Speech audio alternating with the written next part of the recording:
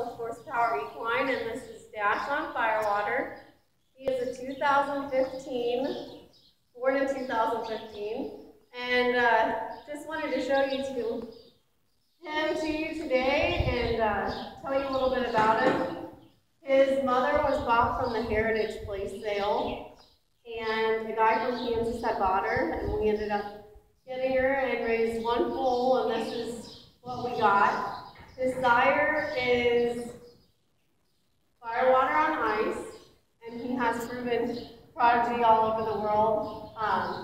On the mare side, it's got a lot of run on the Firewater flip, but this is a really nice gelding. He's got a lot of natural flexion. He's easygoing. He likes to work. He likes to ride. So this is, we call him Cash, but his registered name is Dash on Firewater.